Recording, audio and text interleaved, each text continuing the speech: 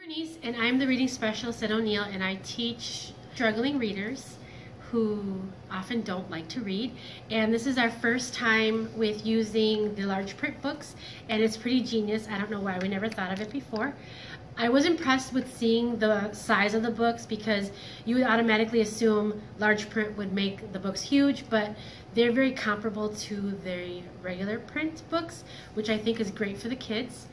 And I have noticed that some of my readers are more willing to read large print books and actually focus. So instead of them saying they're going to read and looking around, they're actually sitting down and they are actually reading.